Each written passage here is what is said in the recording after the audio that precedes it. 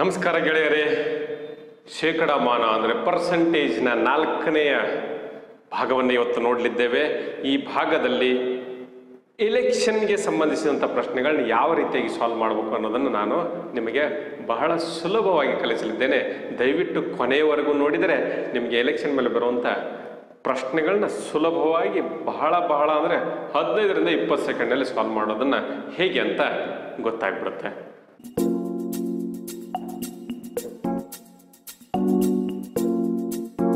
ನಮಸ್ಕಾರ ಗೆಳೆಯರೇ. ಡೆಸ್ಟಿನ್ ವಿದ್ಯಾಸಂಸ್ಥೆಯ ಈ ಕಲಿಕಾ ಚಾನಲ್ಗೆ ನಾನು ಪ್ರವೀಣ್ ನಿಮ್ಮನ್ನು ಸ್ವಾಗತ ಕೋರುತ್ತೇನೆ.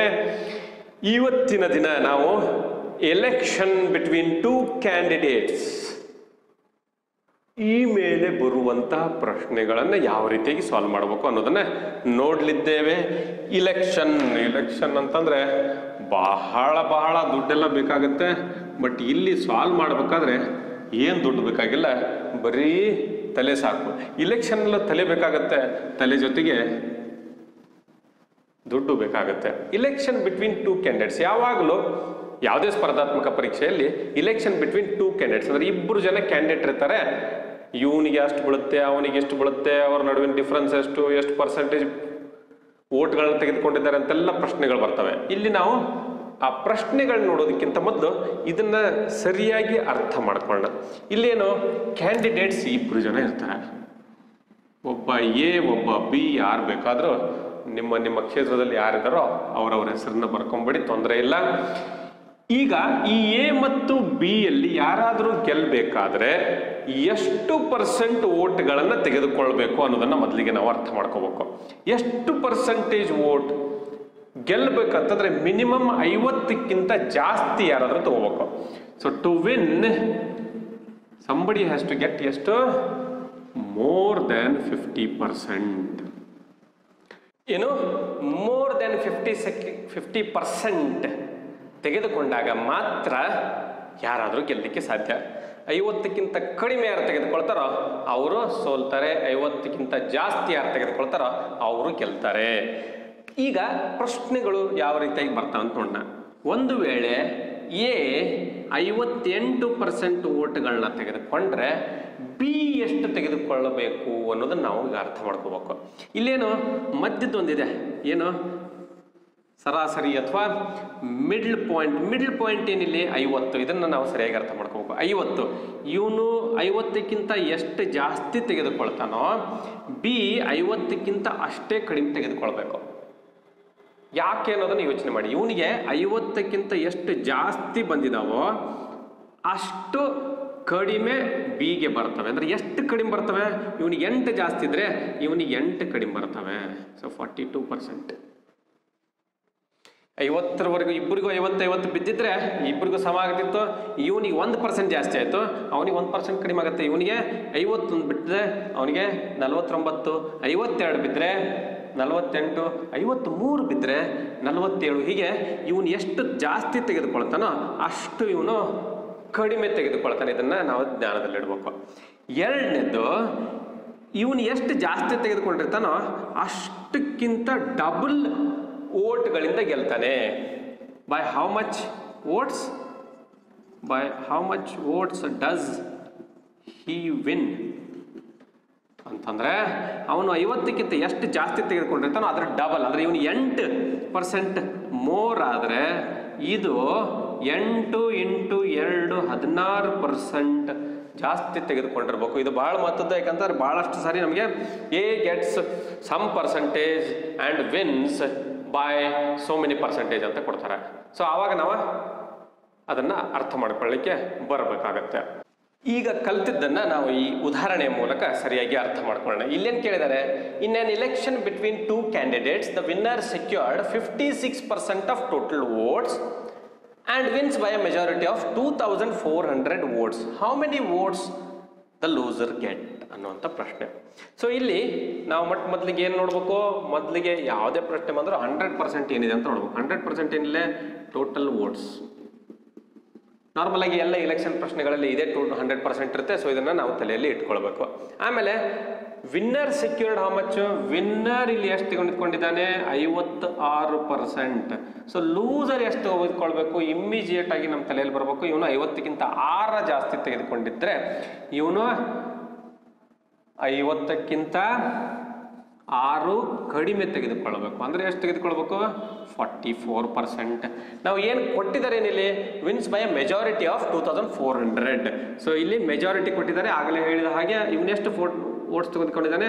4200, which is our actual value. ನಾವು ಆಕ್ಚುಯಲ್ ವ್ಯಾಲ್ಯೂ ಅನ್ನು ನೋಡ್ತಾ ಇದ್ದೀವಿ ಈಗ. ಸೊ ಆಕ್ಚುಯಲ್ ವ್ಯಾಲ್ಯೂ ಇದು ಇರೋದ್ರಿಂದ ನಮಗೆ ಈಕ್ವಲ್ ಟು ಎಷ್ಟು ಪರ್ಸೆಂಟೇಜ್ ನಾವು ಇವನ್ನ ಮೈನಸ್ ಮಾಡಿ ತೆಗೆಯೋದ್ರಲ್ಲಿ ಟೈಮ್ ಹಾಳಾಗುತ್ತೆ. ಸೊ ನನಗೇನು ಗೊತ್ತು, 50ಕ್ಕಿಂತ 6% ಇವನು ಜಾಸ್ತಿ ತೆಗೆದುಕೊಂಡಿದ್ರೆ ಅದರ ಡಬಲ್ ಇಂದ ಗೆದ್ದಿರ್ತಾನೆ. ಸೊ 12%. ಸೊ ಇದು ತಪ್ಪು ಬರ್ದೀನಿ ಇಲ್ಲಿ 2400. ಸೊ 12% ಅಂದರೆ 2400. ನಾನೇನು ಮಾಡಬೇಕು? 2400 ಡಿವೈಡೆಡ್ ಬೈ 12. ಆಮೇಲೆ ಏನು ಕೇಳಿದ್ದಾರೆ? How many votes the loser get? So loser gets how much? 44%. So 44 ಇಂದ ನಾವು ಮಾಡಬೇಕು. 12 2 24, 200 ಬಂತು. 200 ಇಂಟು 44 ಈಸ್ ಈಕ್ವಲ್ ಟು ಎಷ್ಟು ಬಂತು? 8800 ಇದರ ಉತ್ತರ. ಸೊ ಆರಾಮಾಗಿ ನಾವು 10 ಸೆಕೆಂಡಲ್ಲಿ ಇದನ್ನು ಸಾಲ್ವ್ ಮಾಡ್ಬೋದು. ಇದನ್ನೆಲ್ಲ ಬರೆಯೋದು ಬೇಕಾಗಿಲ್ಲ. ನಾನೇ ನೋಡು 56 ಅಂದರೆ ಅವನಿಗೆ ಎದುರ್ತಾನೆ ಎಷ್ಟು? 12% ಜಾಸ್ತಿ. ಅವನು ಎಷ್ಟು ತೆಗೆದುಕೊಂಡಿರ್ತಾನೆ? 44%. ಯಾಕಂದರೆ 6 ಕಡಿಮೆ. ಸೊ ನಾನು ಮಾಡೋ 2400 ಡಿವೈಡೆಡ್ ಬೈ 12 ಎಷ್ಟು ಬರುತ್ತೆ? 200. 200 ಇಂಟು 44 ಆರಾಮಾಗಿ ನಾವು ಹೇಳ್ಬೋದು 8800 ಇದಕ್ಕೆ ಉತ್ತರ. ಇನ್ನೊಂದು ವ್ಯಾಲಿಡ್ ಇನ್ವ್ಯಾಲಿಡ್ ವೋಟ್ಸನ್ನು ಯಾವ ರೀತಿಯಾಗಿ ಸಾಲ್ವ್ ಮಾಡಬೇಕು ಅನ್ನೋದನ್ನು ಕೂಡ ನಾವು ಮುಂದಿನ ಪ್ರಶ್ನೆಯಲ್ಲಿ ನೋಡೋಣ. ಈ ಪ್ರಶ್ನೆಯಲ್ಲಿ ವ್ಯಾಲಿಡ್ ಮತ್ತು ಇನ್ವ್ಯಾಲಿಡ್ ಪ್ರಶ್ನೆಗಳು ಬರ್ತಾ ಇದ್ದಾವೆ ಈಗ. ಸೊ ಏನಿದು ವ್ಯಾಲಿಡ್ ಮತ್ತು ಇನ್ವ್ಯಾಲಿಡ್ ಅಂತಂದರೆ, valid 10% of the votes R invalid ಅಂತಂದರೆ ಹಾಕಿರುವ ವೋಟ್ಗಳಲ್ಲಿ 10%ಗಳನ್ನ ನಾವು ಗಣನೆಗೆ ತೆಗೆದುಕೊಳ್ಳೋದಿಲ್ಲ ಅಂತ ಅರ್ಥ. ಸೊ ಏನಾಯ್ತು ಈಗ ಟೋಟಲ್? ಈಗ 100% ಏನಂತ ಗೊತ್ತು? 100% ಈಸ್ ಟೋಟಲ್ ವೋಟ್ಸ್. ಈ ವೋಟ್ಗಳಲ್ಲಿ 10% ಇನ್ವ್ಯಾಲಿಡ್ ಆಯಿತು. ಸೊ 10% ಇನ್ವ್ಯಾಲಿಡ್ ಆದರೆ ವ್ಯಾಲಿಡ್ ಎಷ್ಟಾದವು? 90%. So 90% valid ವೋಟ್ಗಳಾದವು. ಸೊ ಇಲ್ಲಿ ಏನೇನು ಇನ್ಫಾರ್ಮೇಶನ್ ಕೊಟ್ಟಿದ್ದಾರೆ ಅಂತ ನೋಡೋಣ. So in an election between 2 candidates 10% votes R invalid. The winner gets 70% of the valid votes. So winner ಏನ್ ಮಾಡ್ತಾನೆ? 70% ಆಫ್ ವ್ಯಾಲಿಡ್ ವೋಟ್ಸ್. ಅಂದ್ರೆ ಈ 90%ರಲ್ಲಿ 70% ತೆಗೆದುಕೊಂಡಿದ್ದಾನೆ. 70% ಆಫ್ 90%. ಟೋಟಲ್ ವೋಟ್ನಲ್ಲಿ 70% ಆಫ್ 90 ವೋಟ್ಸ್ ಅನ್ನು ಯಾವ ರೀತಿಯಾಗಿ ಮಾಡ್ತೀವಿ? ಇಲ್ಲೇ ಮಾಡಿಬಿಡ್ತೀವಿ. 7 9 63% ವೋಟನ್ನು ಅವನು ತೆಗೆದುಕೊಂಡಿದ್ದಾನೆ. ಆಮೇಲೆ and defeats the loser by 1800 votes ಅಂತ. ಸೊ ನನಗೆ ಲೂಸರ್ ಎಷ್ಟು ಮಾಡಿದಾನೆ ಅನ್ನೋದು ಈ ಪ್ರಶ್ನೆಯಲ್ಲಿ ಬೇಕಾಗಿಯೇ ಇಲ್ಲ. ನಮಗೇನು ಬೇಕು? ಆಕ್ಚುಯಲ್ ವ್ಯಾಲ್ಯೂ ಯಾವುದು ಕೊಟ್ಟಿದ್ದಾರೆ? 1800. That is majority by how many he has votes. So ಇದೇನು ಇಲ್ಲಿ ನಾವು ಅರ್ಥ ಮಾಡ್ಕೋಬೇಕು. 70% ಅವನು ತೆಗೆದುಕೊಂಡಿದ್ರೆ ಔಟ್ ಆಫ್ 90% ಇರಲಿ, 70% ಅವನು ತೆಗೆದುಕೊಂಡಿರ್ಬೇಕಾದ್ರೆ ಲೂಸರ್ ಎಷ್ಟು ತೆಗೆದುಕೊಂಡಿರ್ಬೇಕು? 30%. ಅಥವಾ ನಮ್ಗೆ ಏನು ಮಾಡ್ತೀವಿ ನಾವು? 70% ಅಂದರೆ ಎಷ್ಟು ಜಾಸ್ತಿ ಇದೆ? 50%ಗಿಂತ 20% ಜಾಸ್ತಿ ಇದೆ. ಸೊ ಒಂದು ಮೆಜಾರಿಟಿ ಎಷ್ಟಿರಬೇಕು? 40% ಇರಬೇಕು. 40% ಆಫ್ ವಾಟ್? 40% ಆಫ್ ಟೋಟಲ್ ಅಲ್ಲ, ಇದು ತಲೆಯಲ್ಲಿ ಇರಬೇಕು. 40% ಆಫ್ 90%. ಸೊ ಅವನು ಎಷ್ಟು ಹೆಚ್ಚಿಗೆ ತಗೊಂಡಿರ್ತಾನೆ? 40% of 90%, not 40% of the total. So ನಾವಿಲ್ಲಿ ಆಫ್, ನಾವು ಈಗಾಗಲೇ ಕಲ್ತದ್ದನ್ನು ನೀವು ಮೊದಲೇ ಭಾಗದಲ್ಲಿ ಹೋದರೆ ನಿಮಗೆ ಆಫ್ಗಳನ್ನು ಯಾವ ರೀತಿಯಾಗಿ ಸಾಲ್ವ್ ಮಾಡ್ಬೇಕು ಅನ್ನೋದನ್ನು ತೋರಿಸಿದ್ದೀನಿ. ದಯವಿಟ್ಟು ಅಲ್ಲಿ ಹೋಗಿ ನೋಡಿ. ಸೊ ಇಲ್ಲೇನು ಮಾಡಬೇಕು? 40. ಸೊ 36%. ಸೊ ಈಗೇನು ಗೊತ್ತಾಯ್ತು ನಮಗೆ? 1800 ಈಸ್ ಈಕ್ವಲ್ ಟು 36% ಅನ್ನೋದು ಗೊತ್ತಾಯ್ತು ಅಂತಂದರೆ ನಾನು ಇದನ್ನು ಯಾವ ರೀತಿಯಾಗಿ ಸಾಲ್ವ್ ಮಾಡ್ತೀನಿ? 1800 ಡಿವೈಡೆಡ್ ಬೈ 36. ಇದು 2ರಿಂದ ಹೋಗ್ತಾ ಇದ್ರೆ ಇದು 5ರಿಂದ ಹೋಗ್ಬೇಕು. ಇದನ್ನು ತಲೆಯಲ್ಲಿ ಇಟ್ಕೋಬೇಕು. ಸೊ 50. 18 36 ಇದ್ರೆ ಇದೊಂದು ನೀವು ತಲೆ ಇಟ್ಕೊಳ್ಳಿ. ಮೇಲಿನದು ಕೆಳಗಿನದು ಇಲ್ಲಿ ನಾವು ಬರೀ ನಂಬರ್ 2 ನಂಬರ್ನ ಅಷ್ಟೇ ತೆಗೆದುಕೊಳ್ತಾ ಇದ್ದೀನಿ. 18 into 2 is equal to 36 ಇರ್ತಂದ್ರೆ 180 is always divided by 5. So 5 ಇಂದ ಬಂತು, 50 ಬಂತು. ನಮಗೇನು ಬೇಕು? Total cost. ಟೋಟಲ್ ಕಾಸ್ಟ್ ಅಂದರೆ 100% ಮತ್ತೆ. ಸೊ ಹೀಗಾಗಿ ಇದನ್ನು ಸಾಲ್ವ್ ಮಾಡ್ಬೋದು. 5000 ವೋಟ್ಸ್. So 5000 votes. ಬೇರೆ ಯಾವುದನ್ನು ನಾವು ತಲೆ ಕೆಡಿಸ್ಕೊಳ್ಳಿಲ್ಲ. ಇನ್ವ್ಯಾಲಿಡ್ ಎಷ್ಟಿದಾವೆ ಅಂತ ನಮ್ಗೆ ಬೇಕಾಗಿಲ್ಲ, ಲೂಸರ್ ಎಷ್ಟು ತೆಗೆದುಕೊಂಡ ಅಂತ ಬೇಕಾಗಿಲ್ಲ. ನಮಗೆ ಏನು ವ್ಯಾಲ್ಯೂ ಕೊಟ್ಟಿದ್ರೆ ಅದ್ರ ಮೇಲೆ ನಮ್ಗೆ ಕಂಡುಹಿಡಿಬೇಕಾಗಿದೆ. Total votes wear cost, total votes wear 100%. ಈ ಎಲ್ಲ ನಂಬರ್ಗಳು ಈ 63 ಮತ್ತು 36 ಇವೆಲ್ಲ ಔಟ್ ಆಫ್ ಈ 90% ನಾವು ಕಂಡುಹಿಡ್ಕೊಂಡ್ವಿ. ಇದನ್ನು ಅರ್ಥ ಮಾಡ್ಕೊಂಡ್ರೆ ನಾವು ಇನ್ನೂ ಸುಲಭವಾಗಿ ಪ್ರಶ್ನೆಗಳನ್ನ ಸಾಲ್ವ್ ಮಾಡ್ಬೋದು. ಇನ್ನೂ ಒಂದು ಇಂತಹ ಪ್ರಶ್ನೆಯನ್ನು ನಾವು ತೆಗೆದುಕೊಳ್ಳೋಣ, ಆವಾಗ ಇನ್ನೂ ಸ್ವಲ್ಪ ಕ್ಲಿಯರ್ ಆಗುತ್ತೆ. ಸೊ ಮುಂದಿನ ಪ್ರಶ್ನೆ ಇನ್ನೂ ಸ್ವಲ್ಪ ಡಿಫಿಕಲ್ಟ್ ಆಗಿದೆ, ಅದನ್ನು ಯಾವ ರೀತಿಯಾಗಿ ಸಾಲ್ವ್ ಮಾಡಬೇಕು ಅನ್ನೋದನ್ನು ನೋಡಲಿಕ್ಕೆ ರೆಡಿಯಾಗಿ. ಈ ಮುಂದಿನ ಪ್ರಶ್ನೆಗೆ ರೆಡಿ ಇದ್ದರೆ ತಾನೆ? ಸೊ ನೋಡೋಣ. ಇನ್ on election between two candidates 15% of votes R invalid. ಈಗೇನಾಯಿತು, 15% votes invalid ಆದವು. ಸೊ ನನಗೆ ಇಮಿಡಿಯೇಟಾಗಿ ಏನು ಗೊತ್ತಾಗಬೇಕು, 85% ವ್ಯಾಲಿಡ್ ವೋಟ್ಸ್ ಅಂತ ಗೊತ್ತಾಗಬೇಕು. ನಾನು ಉಳಿದದನ್ನು ಬರೆಯೋದಿಲ್ಲ. So if the total votes cost wear 15,200, ಈಗೇನು ಮಾಡಿದ್ದಾರೆ, ಆ್ಯಕ್ಚುಲ್ ವ್ಯಾಲ್ಯೂ ಯಾವುದನ್ನು ಕೊಟ್ಟಿದ್ದಾರೆ, 100% ಈಸ್ ಈಕ್ವಲ್ ಟು 15,200 ಕೊಟ್ಟಿದ್ದಾರೆ. 15,000 ಈಗ 100% ಯಾವಾಗ ಕೊಡ್ತಾರೋ ಅವಾಗ ನಮಗೆ ಮಾಡೋದು ಸುಲಭ ಆಗುತ್ತೆ. ಯಾವ ರೀತಿಯಾಗಿ ಅಂತ ನೋಡೋಣ. ಈಗ how much valid votes did the other candidate got ಅಂತ ಕೇಳ್ತಿದ್ದಾರೆ. ಸೊ ಅದರ್ ಕ್ಯಾಂಡಿಡೇಟ್ ಎಷ್ಟು ತೆಗೆದುಕೊಳ್ಳೋಕೆ ಸಾಧ್ಯ? So winner 55% of valid votes ತೆಗೆದುಕೊಂಡಿದ್ರೆ loser ಅಥವಾ other candidate would have got 45% of 85. So ಈಗ ಏನು ಮಾಡಬೇಕು, ನಾನು ಸಾಲ್ವ್ ಮಾಡಬೇಕಾಗಿದೆ.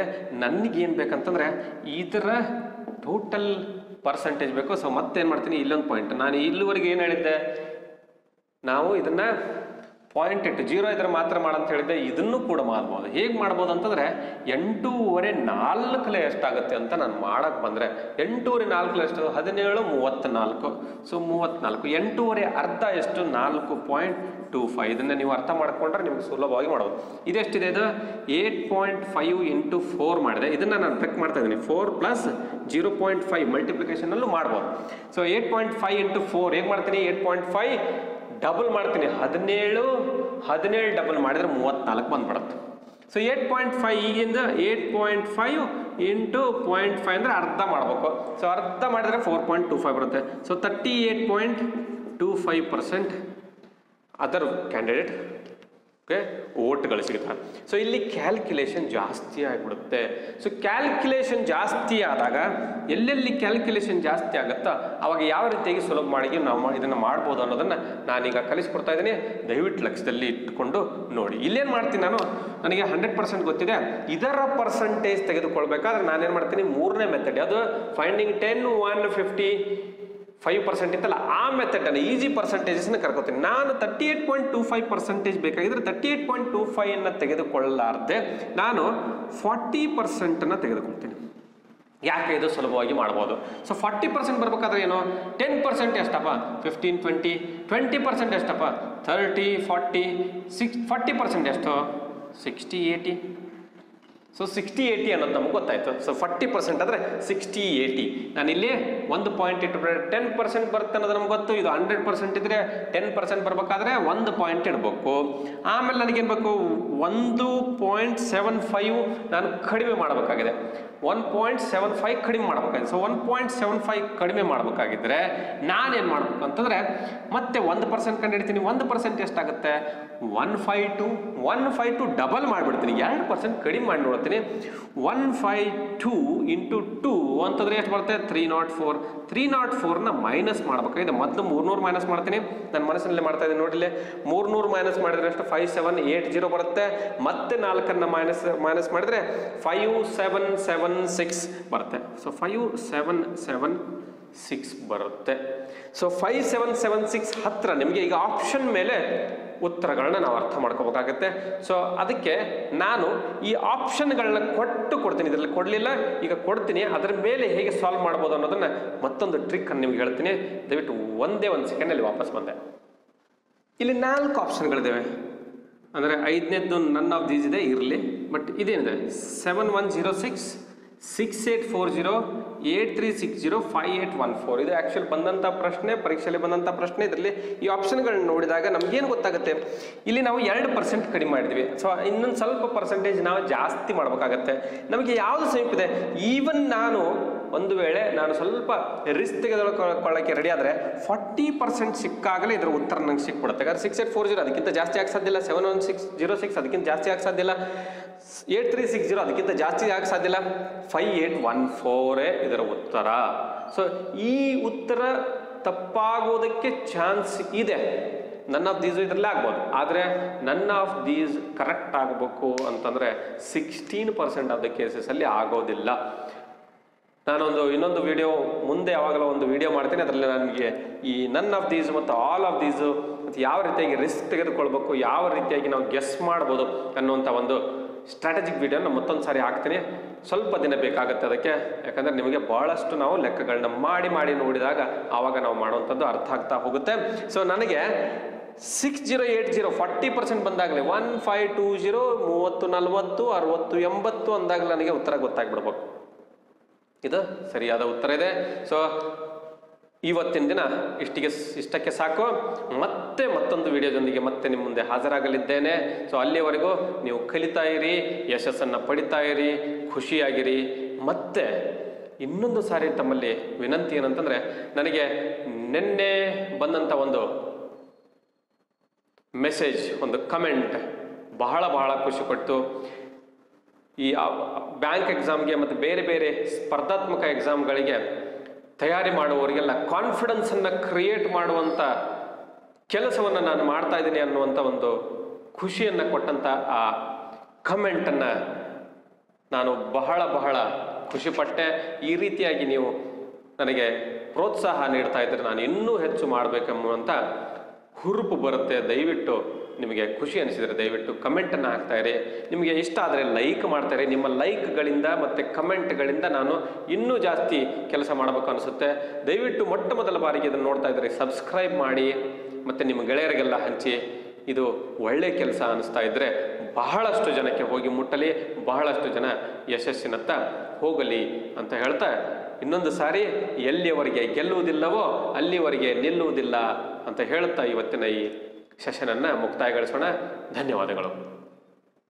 ಇದು ಕನ್ನಡಿಗರಿಗೆ ಕನ್ನಡಿಗನ ಕಾಣಿಕೆ. ಡೆಸ್ಟಿನಿ ವಿದ್ಯಾಸಂಸ್ಥೆಯ ಚಾನಲ್ಗೆ ಸಬ್ಸ್ಕ್ರೈಬ್ ಮಾಡಿ, ಲೈಕ್ ಮಾಡಿ, ಕಮೆಂಟ್ ಮಾಡಿ. ಧನ್ಯವಾದಗಳು.